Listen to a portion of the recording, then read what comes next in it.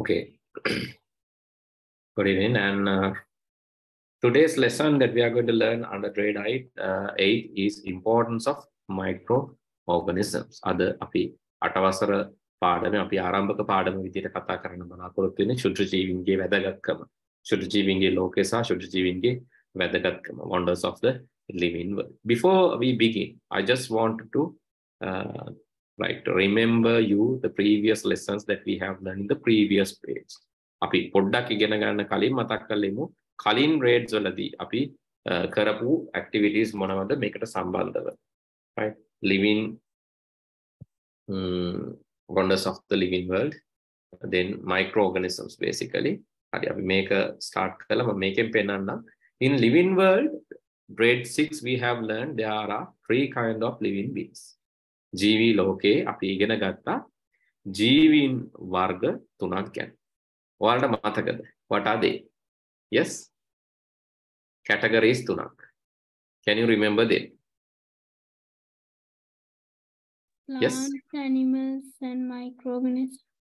Plants, animals and microorganisms. සත්තු, ශාක සහ ශුද්ධ ජීවීන් තමයි ඒ කොටස් 3. හරි. Right. Basically we have divided our environment into few categories. අපි අපේ ආවට පරිසරය කොටස් 3කට අපි බෙදාගත්තා. ජල ගෝලය, වායු ගෝලය සහ ශිලා ගෝලය. නැත්නම් in English we call atmosphere, hydrosphere and yes, what is the other one? අනිත් එක මොකක්ද? Atmosphere.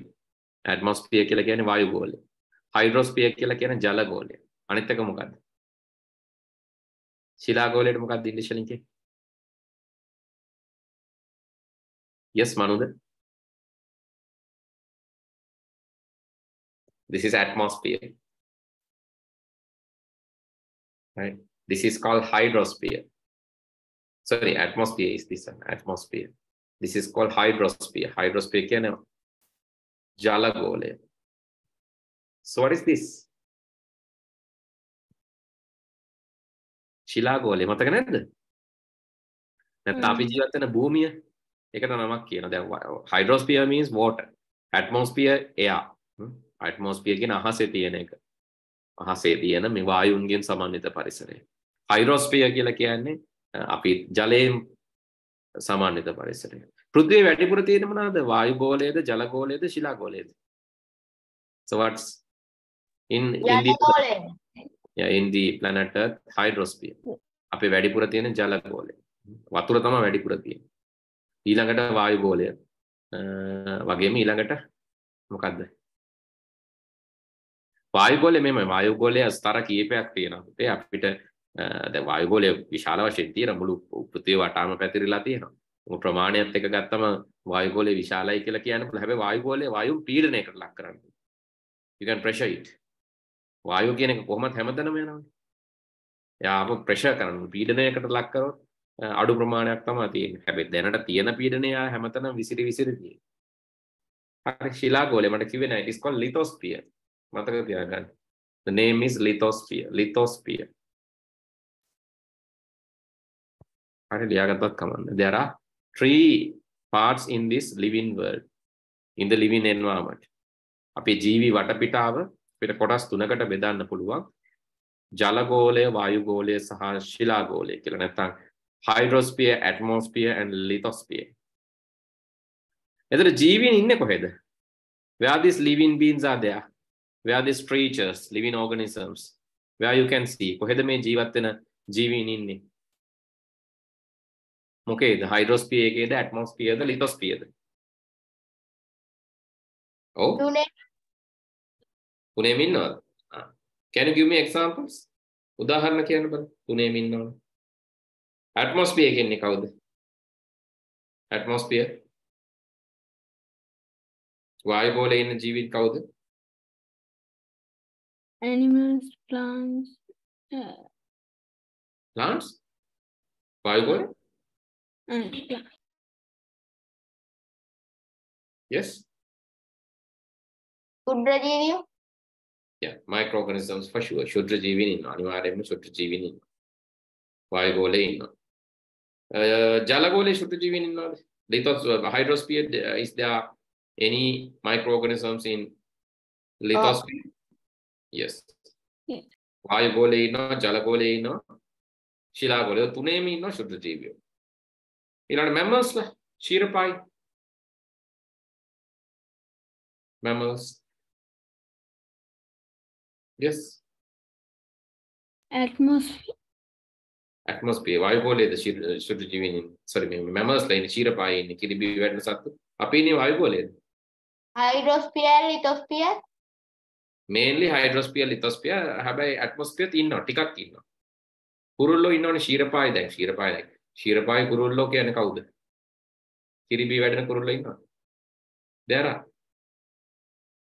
ක්ෂීරපායි ඉගිලෙන කට්ටිය ඉන්නවා. කවුද? උදාහරණ? Vowla. වවුල. That's bad. වවුල කියන්නේ උදාහරණ. වවුල කියන්නේ එතකොට ක්ෂීරපායි කිරිබි වැඩෙන හැබැයි වායුගෝලයේ උඩ ඉන්න පුළුවන්. වායුගෝලයේ උඩ. සාමාන්‍ය ජීවත් වෙන්න පුළුවන්. එහෙනම් මේ තුනේම mammals ලා තියෙනවා. තුනේම microorganisms ලා තියෙනවා. Plants, gas. Hydrosphere, lithosphere. Yeah, mainly hydrosphere, lithosphere. Plants සාමාන්‍යයෙන් වායුගෝලයේ නැහැ. සාමාන්‍යයෙන්. හරි හැබැයි ඒක ශෛලික ජීවීන් විදියට පාවෙන්න වගේ පුළුවන්. ඒ වුණාට සාමාන්‍යයෙන් ජීවත් වෙන පරිසරය නෙමෙයි යාලා. හැබැයි hydrosphere, lithospheres. හරිද? එතකොට මේ පරිසරය අනුවත් එක එක ජීවීන් ඉන්නවා කියලා අපි ඉගෙන ගත්තා. Okay, that is we have so different these are different ecosystems. අපි කියනවා පරිසර වර්ග ecosystems, different ecosystems. Ecosystems කියලා කියන්නේ එක මිනිසා හදපු ඒවා වෙන්න පුළුවන්. These are some are man made. Yeah, this is a village, man made. This is a city, man made. A city, man made. මේවා natural. සමහර ඒවා ස්වාභාවික, සමහර ඒවා මිනිසා මගින් නිර්මිත පරිසර. නිර්මිත ස්වාභාවික දෙකේම. In like man made environment and also natural environment, we can see these living beings. Right? Then so we have learned about these things. I'm not going to discuss much about that. And so today our topic is this. Ape topic එක මේගොල්ලෝ microorganisms. Our topic is microorganisms. එහෙම නැත්නම් ශුද්ධ ජීවි. So can you define microorganisms? අමතක කරන්න 6 දී අපි ඉගෙන ගත්තා. විස්තර කරන්න බලන්න microorganism කියන එක. Yes. ශුද්ධ ජීවීන් විස්තර කරන්න.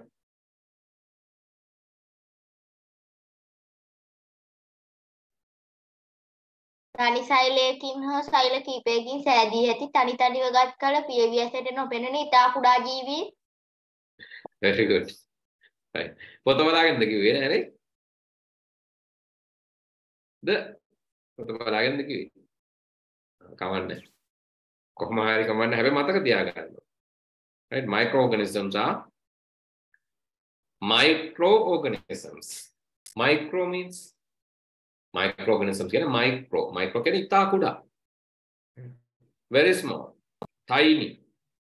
And when you take them as individuals, නේද? තනි තනිව ගත්තම මොකද වෙන්නේ? When you take them as individuals, we will not be able to see them in our naked eye. අපි පියවි ඇත්තට පේන්නේ නැහැ. මේ බලන්න. උදාහරණයක් විදියට මේ තියෙන්නේ algae in ocean. අර මුහුදේ තියෙන මුහුදු වතුරේ තියෙන algae. ඔයාලට පේනවද? කොළ පාටට පේනවද මුහුදු වතුර? මේ. Yes. Can you see? Normally කොළ පාටද මුහුදු වතුර? සාමාන්‍යයෙන් කොළ පාටද මුහුදු වතුර? මේ වගේ කොළ පාටද? No. No, sir. හරි. මේ වගේ කොළ පාට නෑ මුහුදු වතුර. හැබැයි ඔයාලට පේනවද දැන් මේ මුහුදු වතුර අමුතු කොළ පාටක්. දැන් මේ බලන්න. Can you see? මේ ඈත නිල් පාටයි මේ ළඟ මොනවාද? කොළ පාටයි නේ? Can you see? මේ තියෙන තව එකක්. ඈත නිල් පාට මේ පැත්තේ මේ කොළ පාට. හරි. එතකොට algae පේනවනේ ඇහැට. You can see them. These are algae. සමහරවිට තියෙන රෙඩ් ඇල්ගී එකක් තියෙනවා. රෙඩ් ඇල්ගී රතු පාට ඇල්ගී එකක් තියෙනවා. මේ තියෙන red ocean ඇල්ගී. Can you see the ocean water in red color? මුහුදු වතුර රතු පාටෙන් වඩ පේනවද? පේනවද? Can you see? පේනවද ඔයාලට රතු පාට මුහුදු වතුර? Yes sir. ආමනේ. පේනවද? Yes sir. Yes. හරි. එතකොට දැන් මුහුදු වතුර රතු පාට. එහෙනම් ඇල්ගී පේනවනේ. ඇල්ගී කියන්නේ ශුද්ධ ජීවිය. කොහොමද ඇල්ගී පේන්නේ?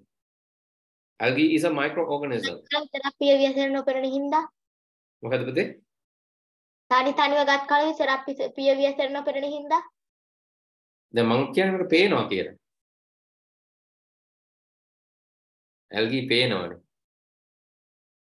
පේන්නේ කොහොමද කියලායි මම අහන්නේ. How you can see them? ඇල්ගී විශාල ප්‍රමාණයක් එක තැන තියෙන හින්දා. හරි. ඒකකින් තමයි කටපාඩම් කරන්න එපා. හරි. ඒ කටපාඩම් කරාම පොතේ තියෙන එකක් කියන්නේ දෙනවා. හරි. එන කටපාඩම් කරන්න එපා. Don't by heart. කටපාඩම් කරන එක නෙමෙයි අවබෝධය. ඇල්ගී උනත් විශාල ප්‍රමාණයක් තිබ්බොත් පේනවා. තනිතරින් තිබ්බොත් පේන්නේ නැහැ. හරි. අපි නිකන් බලමු red ocean algae මයික්‍රොස්කෝප් එකෙන් කොහොමද පේන්නේ කියලා. මේ තියෙන එක මයික්‍රොස්කෝප් එකේ නැත්තම් මොනවාද මේ අපි කියනවා මේ red algae එකක් කොහොමද මේ අන්වීක්ෂයකින් පේන්නේ. හරි. මේ තියෙන්නේ red algae එකක් අන්වීක්ෂයකින් පේන හැටි. හරි. මේ ගොඩාක් එකතු වෙලා තමයි හැදිලා තියෙන්නේ. ඒකට මේ තමයි red algae එකක් මයික්‍රොස්කෝප් එකකින් පේන හැටි. මේ තියෙන algae ඒක red deadly tail of harmful algal blobs.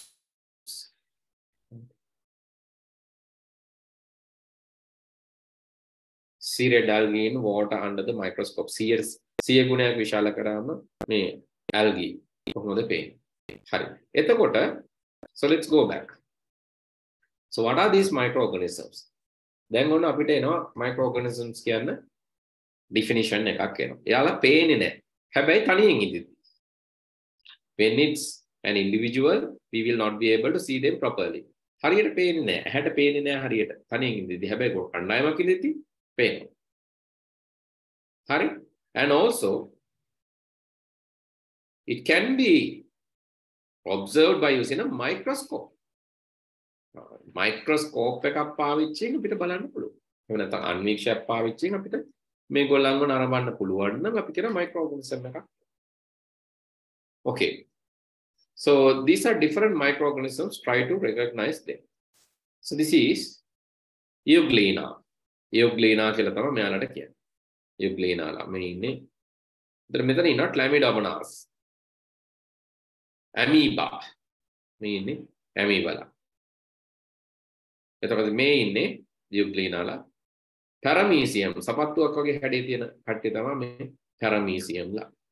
These are different microorganisms. We can see them using microscope. එතකොට මෙතන ඉන්න කට්ටිය කවුද? මේ දාලා තියෙන Coccus bacillus, Vibrio, Coccobacillus, Spirillum, Spirochete. කවුද මේ? මේගොල්ලෝ microorganisms. මේගොල්ලෝ ඔක්කොම එක වර්ගයකට තමයි අයිති වෙන්නේ. Yes. Bacteria කියන වර්ගයට. එතකොට මෙයාලගේ හැඩය සහ මේගොල්ලෝ ඉන්න විදිහ according to their shape and according to their spreading, we can divide them into different groups.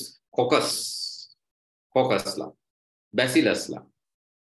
දැන් අපි මේ කිරි හදන්න ගන්න මුදෝපු කිරි හදන්න ගන්න කාවද? Coccus ද Bacillus ද? සාමාන්‍යයෙන් ගන්න. Coccus Bacillus ද? දෙකම තියෙන කට්ටියක් තියෙනවා. Spirillum ද? Spirochete ද? Vibrio ද? සාමාන්‍යයෙන් ඕන වෙන්නේ අහලා තියෙනවද? දැන් ඔය හයේ පාඩම මේ තියෙන්නේ. ඒකයි මම කියන්නේ හයේ පාඩම අමතක නම් අටේ පාඩමට එනකොට ඔන්න ප්‍රශ්නයක් තියෙනවා. මේ හයේ පාඩම තාම අට පටන් ගත්තේ නැහැ. Still I have not started grade 8. Still grade grade 6. Grade 6 me. Grade 7 neme. So grade 6, grade 8 neme. Okay. Kiri hadana ganne ekena thamma meya. Mudawapu kiri. We call them lactobacillus. Lacto කියලා කියන්නේ kiri වල ඉන්න හින්දා මේ ඉන්නේ lactobacillus. හරි. පණු වගේනේ. ඒකල තමයි මුදවපු කිරි හදන්න ගන්න හැබැයි. එයාලා අපි කනවා. හරි. මේ ඉන්නේ lactobacillus කියන කට්ටිය. එයාලා අපි ආහාරයට ගන්නවා. මේකට කියන යෝගට් වල ඉන්න බැක්ටීරියා එක. නැත්තම් මුදවපු කිරි වලත් තියෙන මේගොල්ලෝ. Right? අපි මේ වීඩියෝ එක චුට්ටක් බලමු. Maybe you have like ඔයාලා හයත් මම බලන්න හයත් මම පෙන්නලා තියෙනවා මේක.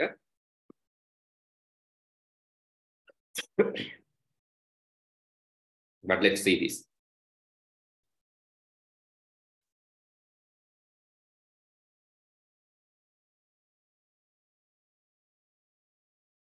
Hi, hello, and welcome. Microbe Hunter here. This is my favorite food. It's yogurt, and this one here is homemade.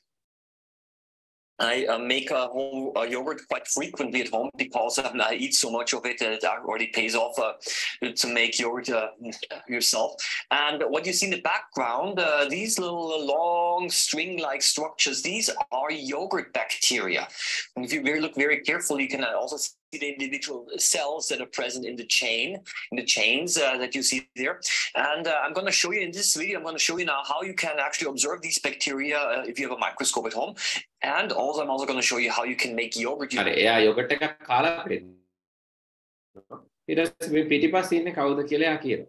මගේ පිටිපස්සේ ඉන්නේ yogurt හදන ක්‍රියාකා කියනවා. ඒකද එයා කාලා තියෙන්නේ yogurt එක මේ බැක්ටීරියා එකක් කනවා එයා. ඒතර යාට මොකුත් වෙන්නේ නැද්ද? මනුද? දැන් මෙයා මේ බැක්ටීරියා එක කනවා. ඔයාලත් කනවා. මමත් කනවා. මොකුත් වෙන්නේ නැද්ද?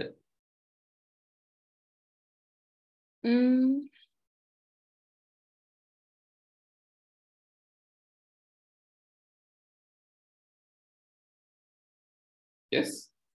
They are good microorganisms. Yes, they are good microorganisms. හොඳ කට්ටිය.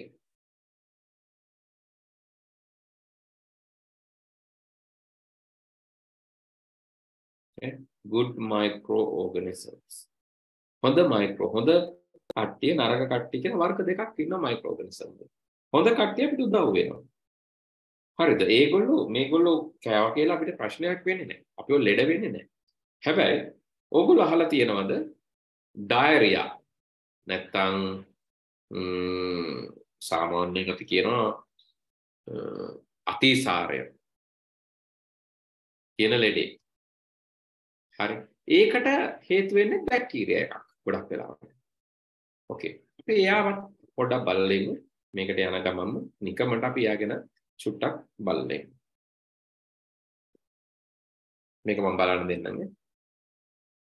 ඩයරියා ඒකත් බැක්ටීරියා එකක් තමයි ඒකටත් හේතුව වෙන්නේ.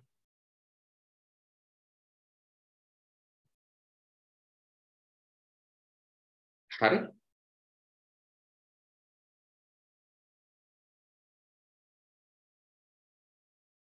හරි.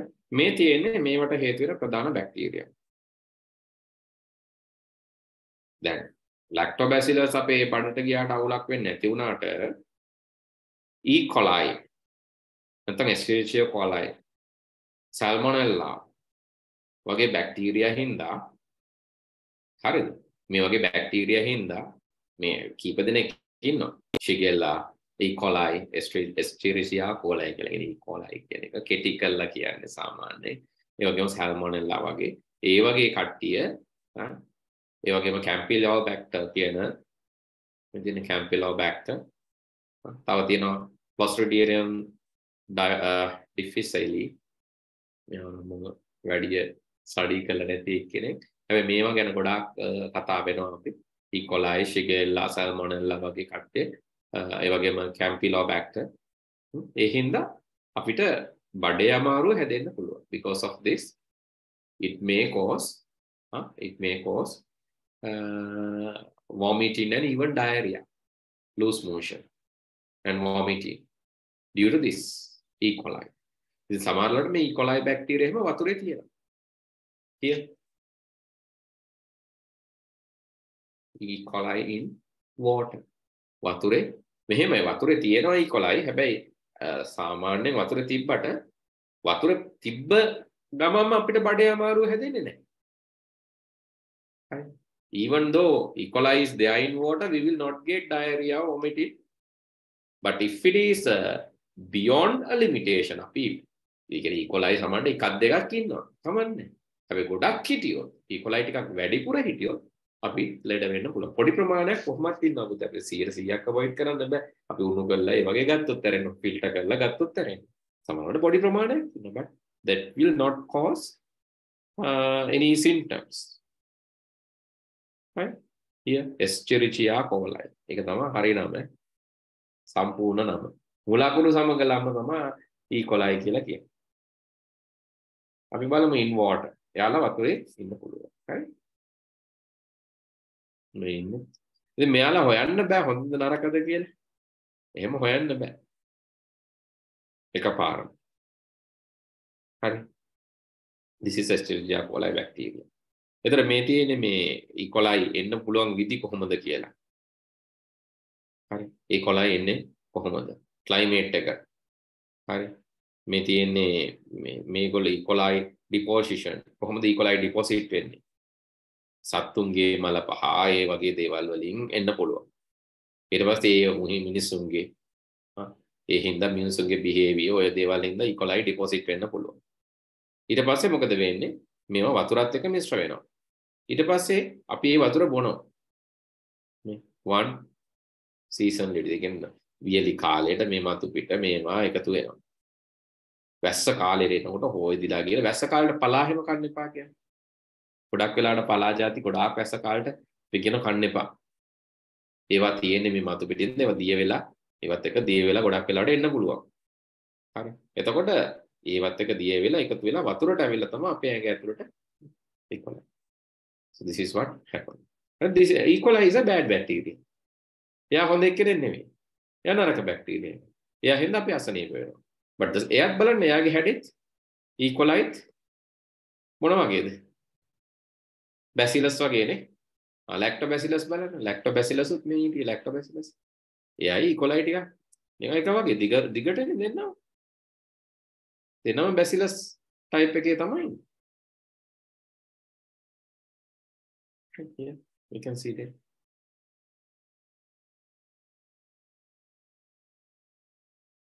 Okay, so let's look at the video again. Yourself, because if you want to see the yogurt bacteria in such a nice configuration, you have to make yogurt yourself.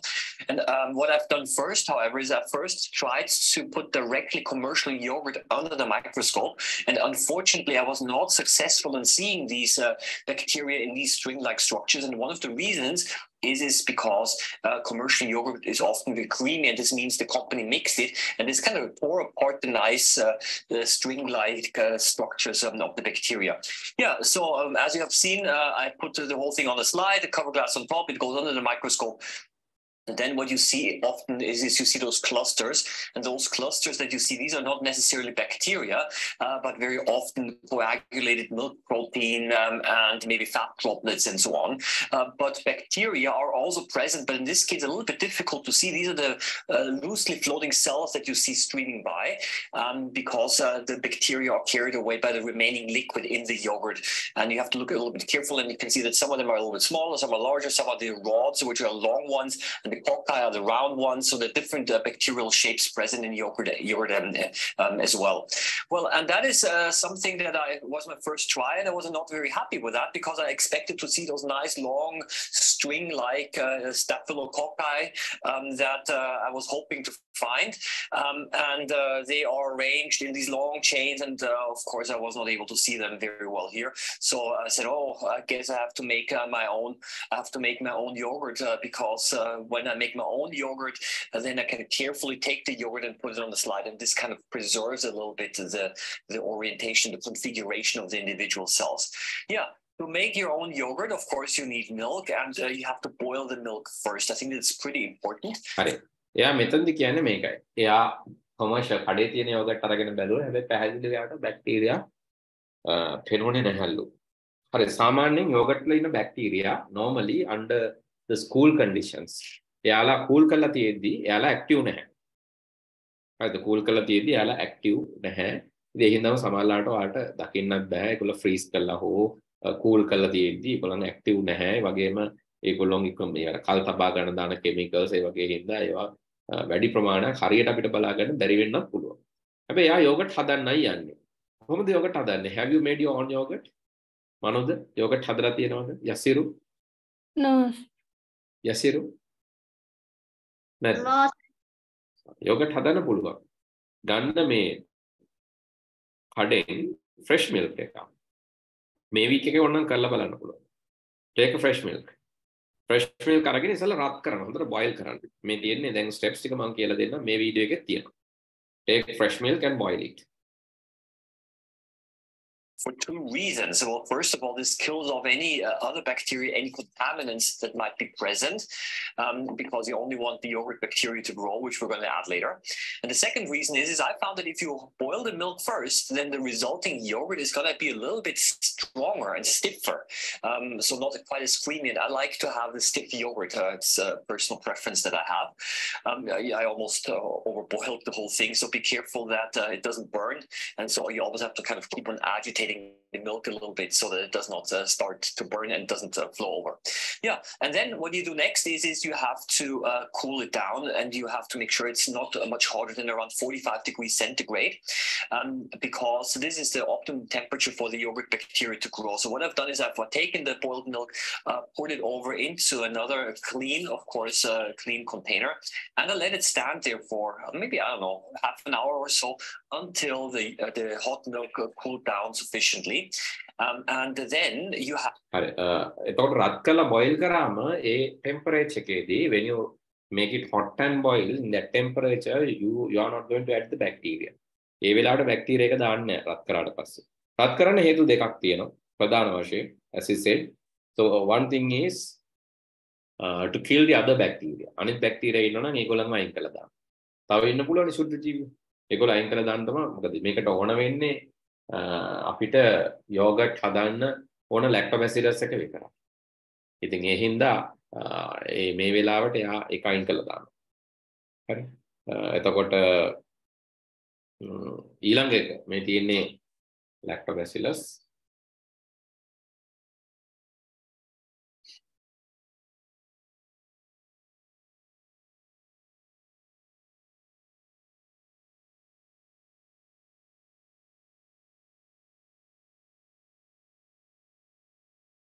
In curd or yogurt.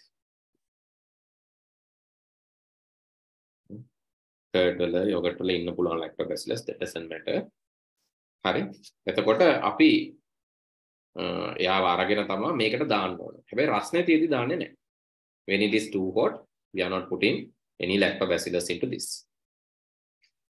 But එයාව cool down වෙලා සාමාන්‍යයෙන් degrees 45 විතර වෙද්දී අපිට දාන්න පුළුවන්. Warm තියදී රස්නේ නෙවෙයි hot නෙවෙයි when it is warm we can put බාගෙට රස්නේ තියදී කියන ටිකක් cool down වුණාට පස්සේ අපිට දාන්න පුළුවන් යාව draw වෙන fridge එකේ තියන්නේ නැහැ. Have to inoculate it, and the inoculation means that you add now yogurt bacteria starter culture, and a spoonful or 2 spoonfuls of fresh yogurt will do the trick. Okay, so this is what I've done now, and then you have to store it for several hours. You have to store it in a warm place. I found room temperature is not warm enough. It's going to take a very long time for the yogurt to form. So what I've done is I've actually put it into a warm water bath and kept it at a very low temperature. If it gets too hot, you're going to kill off everything. So be careful here. But if you keep it nice and warm, solid. And this is the time when you can now put the yogurt into the refrigerator or under the microscope. This is what I've done here.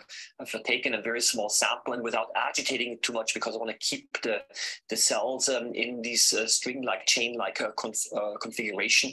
I took a room temperature එකේ තියන්න රස්නේ අඩු හින්දා මේ දවස්වල හොඳයි. මේ දවස්වල රස්නේ හොඳයිනේ. මේ දවස්වල room temperature එකේ තියලා හදා ගන්න පුළුවන්. හරි. එතකොට යා ටිකක් රස්නේ වතුර එකක තියන්නේ ගොඩක් රස්නේ නෙමෙයි ටිකක් රස්නේ වතුර එකක ඊට පස්සේ ආයෙ එකකින් sample එකක් අරගෙන දැන් පෙන්නන්න. Again, put it on the microscope slide. Cover glass goes on top of it, and then I was trying my luck again. And yes, I can tell you I was a little bit lucky here now. So yeah, you can see here that's the slide, and then the cover glass goes on top of it, and again I pressed it flat because the depth of field at a high magnification is so low that you want to limit the vertical movement of the cells, and therefore you have to make sure that the cover glass is not so far away from the slide. Yeah, and I again saw those clusters, and those clusters look pretty dark now, and I was, oh my gosh, I don't see any bacteria, but this was at low magnification. So what you have to do is you have to go up with the magnification. You don't look at the clusters, but the stuff that's floating around between these clusters. And so I went up with the magnification. I already saw some dots there, so I was all happy. Wow, evidently there are some bacteria present here. But I said, wow, these dots are kind of big. And then I figured out that these are actually, to a large extent, I think also fat droplets because they were quite huge, and they didn't really look like bacteria. So I said, that's something strange. I have to keep on hunting the bacteria in the cells. And I kind of looked at the different parts of the slides. I also went up with the magnification a little bit. And initially, I did not see any bacteria that looked like these string-like in chains. I didn't find them. So I had to look around a little bit. But then later on, I did find them. And they were located on the periphery, on the outside a little bit. Yeah, here, a whole bunch of round structures of different size and comparatively large. So I already knew these are probably not yogurt bacteria, but maybe some of them are intermixed with oil droplets, fat droplets, and so on.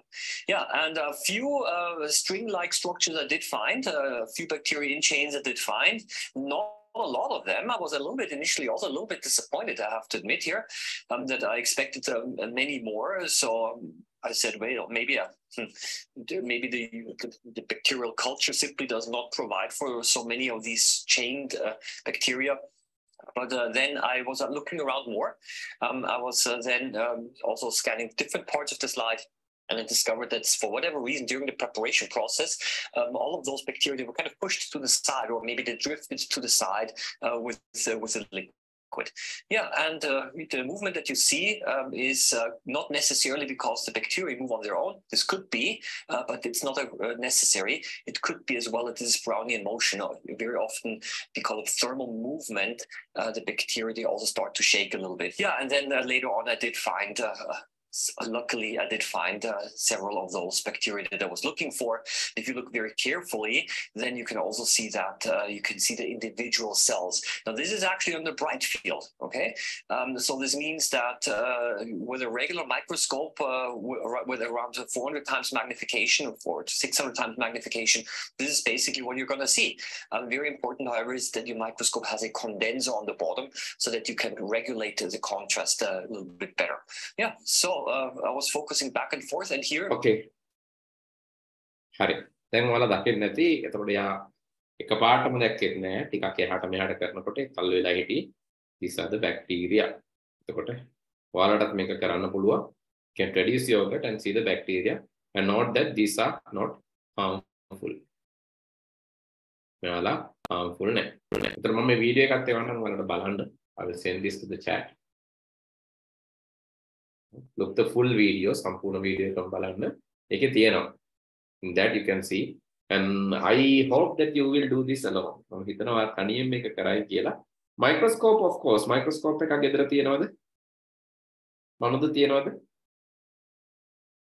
No. කවුද අපේ යසිරු? No, sir. Okay. හරි. Microscope එකක් ගන්න විදිය මම කියන්න. මේ microscope එකකින් ඔයාලට ඔය වැඩේ කරන්න පුළුවන්. You can go get this from Daras. Right? Daras එකෙන් ගන්න පුළුවන්. මේක එච්චර ගාණක් වෙන්නේ නැහැ පුතේ. ඔයගොල්ලන්ට මේ වගේ එකක් ගන්න එක ඔයගොල්ලෝගේ O level, A level හැම එකටම වැදගත්. There's something called Let me search.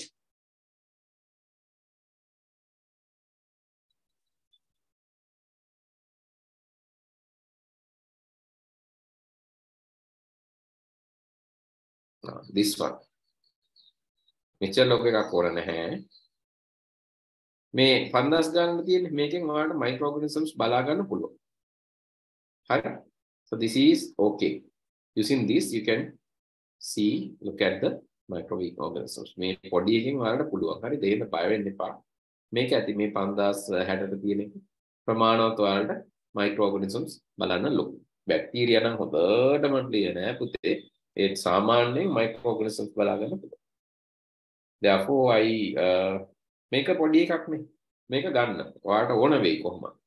In order to look at the plants, animals, නේද? සත්තු දිහා බලන්න, ශාක පත්‍ර, ශාක දිහා බලන්න. මේ වගේ එකක් use කරන්න පුළුවන්. හරි? Therefore you can buy this for a low price. ටිකක් අඩු ගානකට ගන්න පුළුවන්. ඔයාලට සල්ලි වැඩිපුර තියෙනවා නම් ඉතින් මේ අතන තිබ්බ වගේ එකක් ගන්න. bigger microscope එකක් ගන්න ටිකක් ලොකු එකක්. Like this one. But එච්චර ලොකු එකට යන්න ඕන නෑ. That is also enough. හරි? කලින් ඔයාලා දැකපු එක.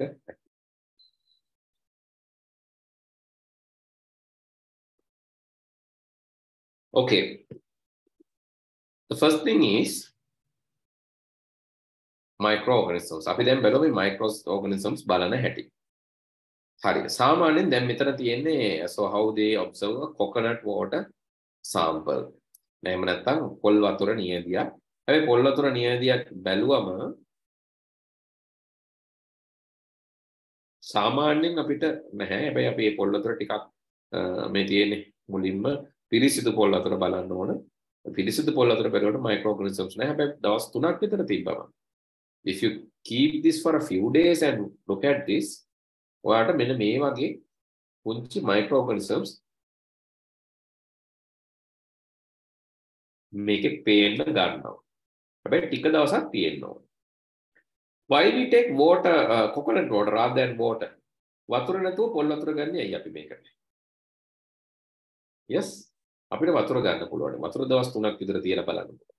ඇයි අපි coconut water ගන්නෙ? Any reason? Yes.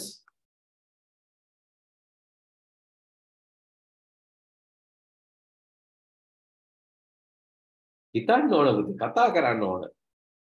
හිතන්න කතා කරන්න.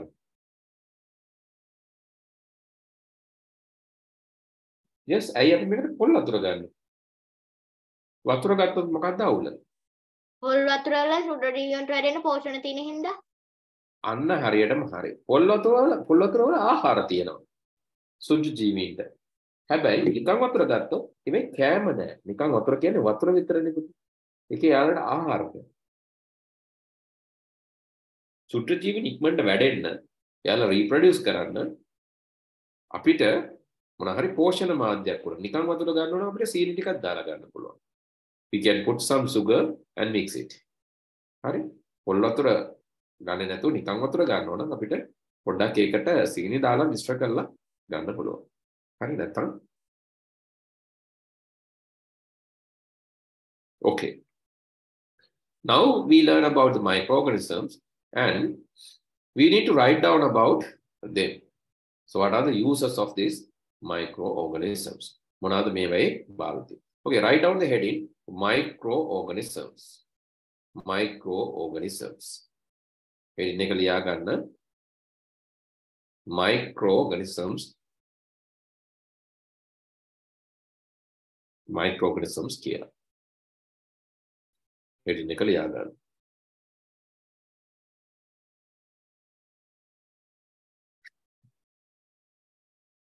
සර් සිංහල ලියුවට කමක් නැද්ද? ඔව් ශුද්ධ ජීවි. ශුද්ධ ජීවීන් කියලා ලියා ගන්න.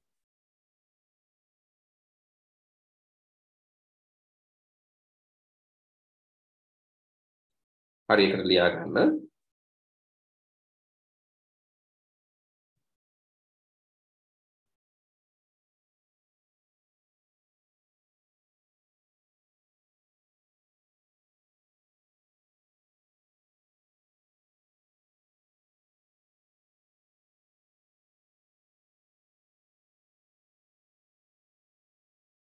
Just wait.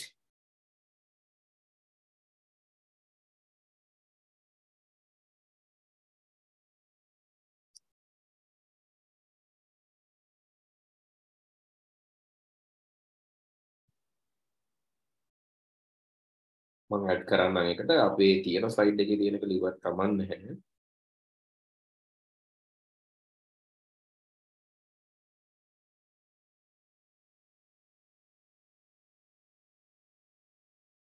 Just wait.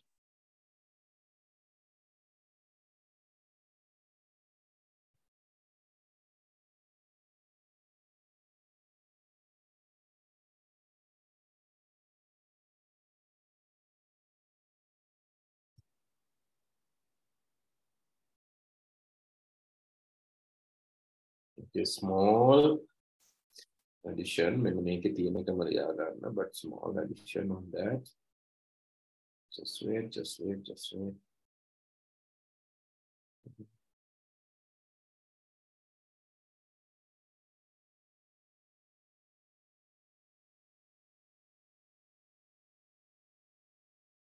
This is little bigger one.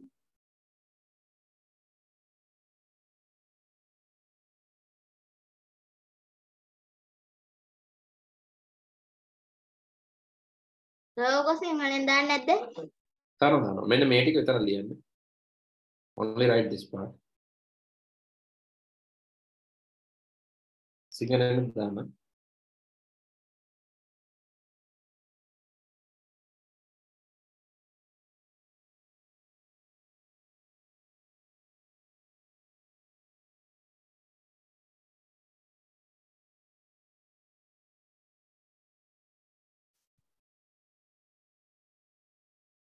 වෙනම ස්ලයිඩ් එකක දැම්ම අකමනේ මම මෙතනම යටින් ඇඩ් කරන්නම් සිංහලෙන්.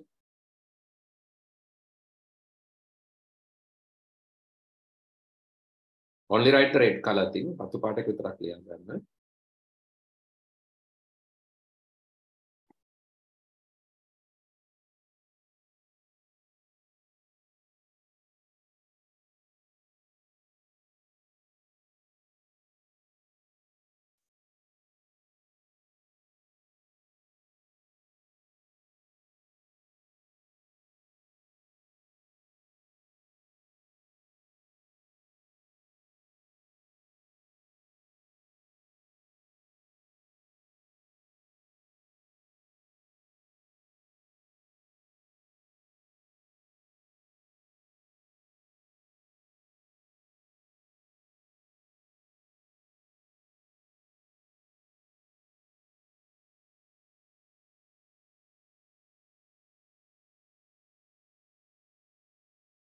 මේගොල්ලන්ට කියන්නේ ආකියෝබැක්ටීරියා ඒක පොතේ නැහැ.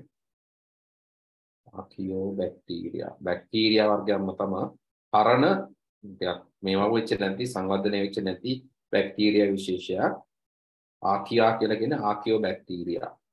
ඒක සිංහලේ මේ පුරා විද්‍යාව කියන්නේ.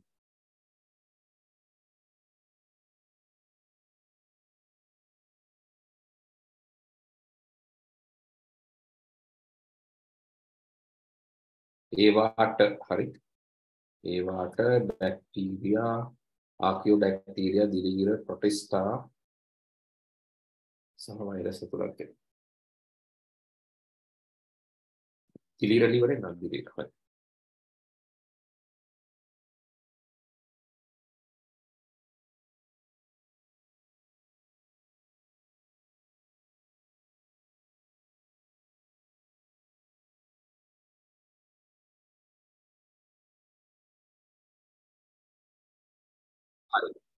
ඊට පස්සේ මේ සුද්ධජීවීන්ගේ අපි දැනගන්න එපා සුද්ධජීවීන්ගේ ප්‍රයෝජන මොනවද කියලා.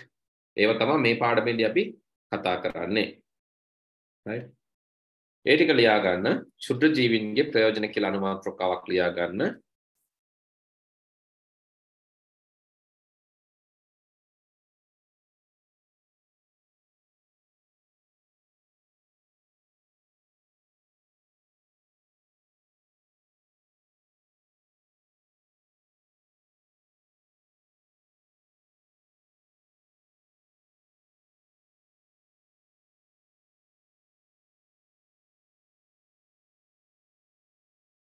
හරි සුද්ධජීවීන්ගේ ප්‍රයෝජන කියලා ලියා ගන්න. Uses of microorganisms වල the uses of microorganisms සුද්ධජීවීන්ගේ ප්‍රයෝජන.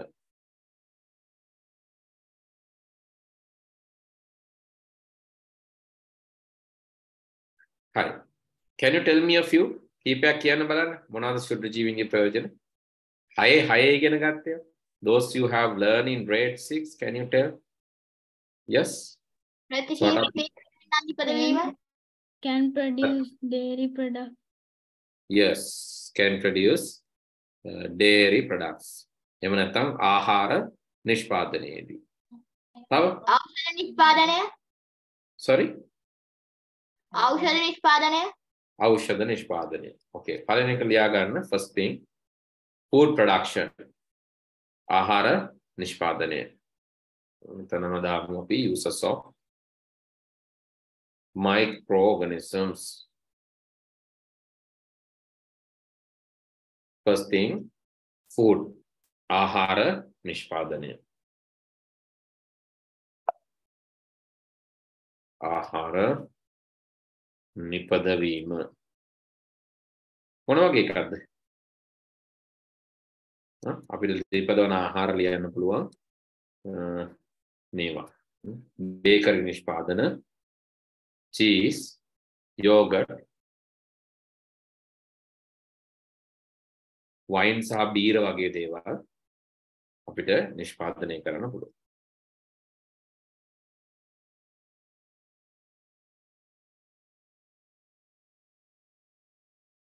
හරි ඒක ලියා ගන්න. බැක්ටීරියා සහ දිලීර භාවිතා කර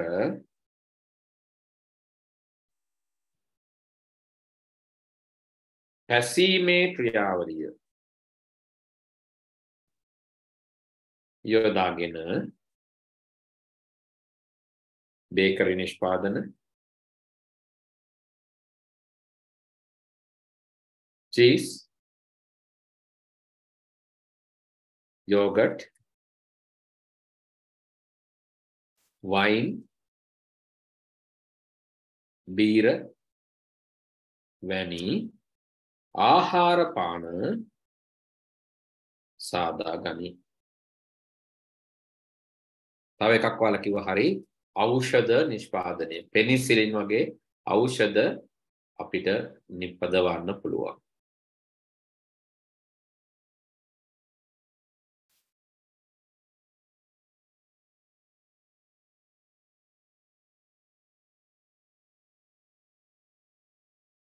පෙනිසිලින් වැනි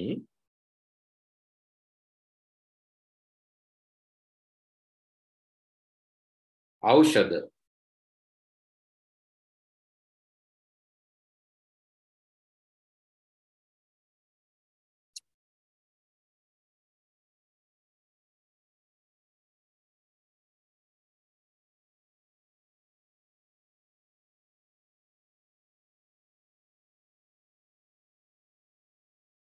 නැත්නම් අපිට කියන්න පුළුවන් ඒවා ඇත්තටම මේ ඇන්ටිබයොටික්ස් ප්‍රතිජීවක.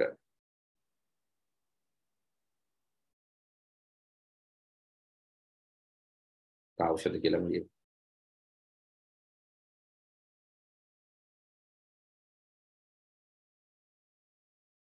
ඖෂධ කියලා ලියන්න කොහොමද? අකුරු මතක නැතිද කියන්නේ.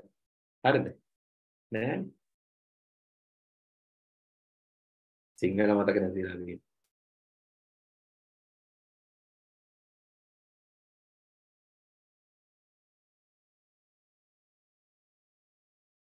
හරිනේ. ඖෂධ.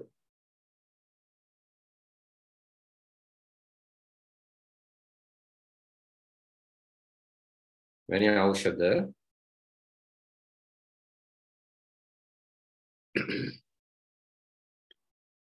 මගින්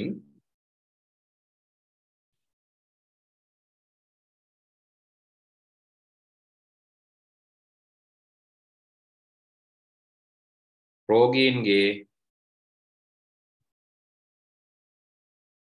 ජීවිත බැක්ටීරියා ආසාදන වලින් බේරාගත හැකිය.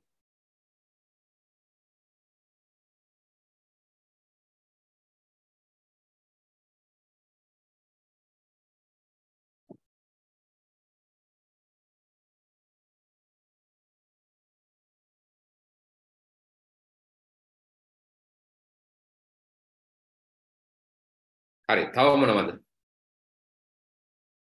දෙකක් කිව්වොන. තව Oil industry. මොකද පුතේ? Oil industry.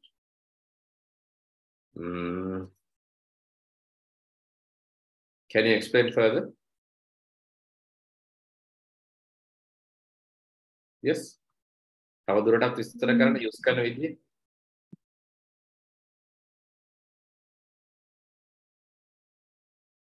ඔව් කියන්න.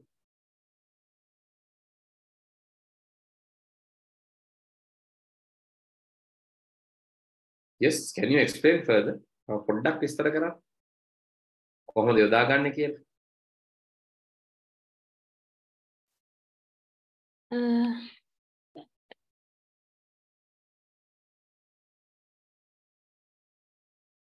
Yes. මේ තව අපිට ගන්න පුළුවන් එකක් වා එක විස්තර කරනකම් අපි ඒතර ටික ලියාගමු. හැබැයි තව කියන්න පුළුවන් වාට.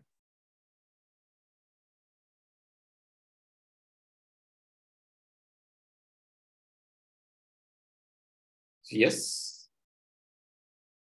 How it is used? කොහොමද බැක්ටීරියා හරි ඒවා යොදාගන්නේ?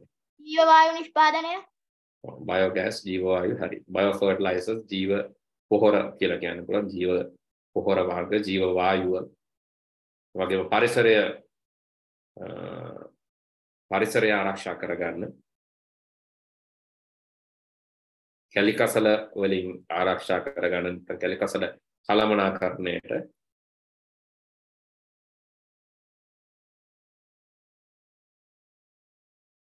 වාකිවේ මයිනින් ඉන්ඩස්ට්‍රීද මට හරියටම ඇහුණා කියපු එක පැහැදිලි නෑ තෙල් ඒවද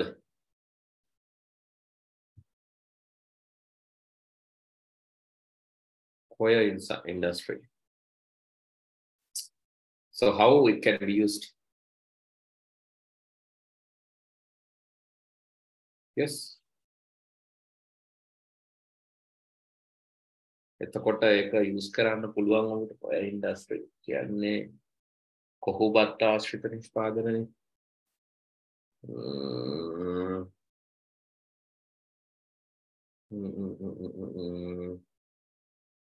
ගන්න පුළුවන් බැරි නැහැ දි รา පත් වෙන්න එහෙම අපි යොදා ගන්නවා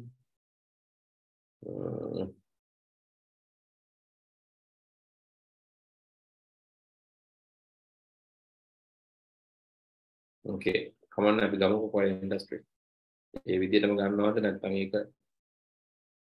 මේක coconut fiber කියලා අපි දාගමු so we better understand right coconut fiber කොහොබත්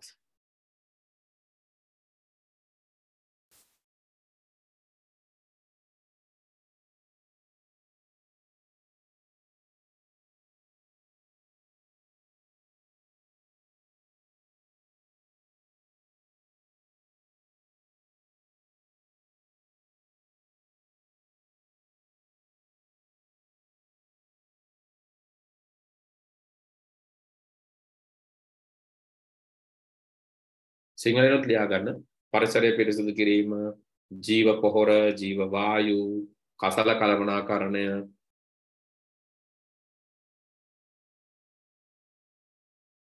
පතල් කර්මාන්තය සහ ලෝහ නිස්සාරණය ප්‍රතිජීවක එන්නත් ප්‍රතිජීවක එක මෙතන ලිව්වේ ප්‍රතිජීවක එන්නත් ඇන්ටිබයොටික් ප්‍රතිජීවක ඒ වගේ වලට යොදා ගන්න පුළුවන්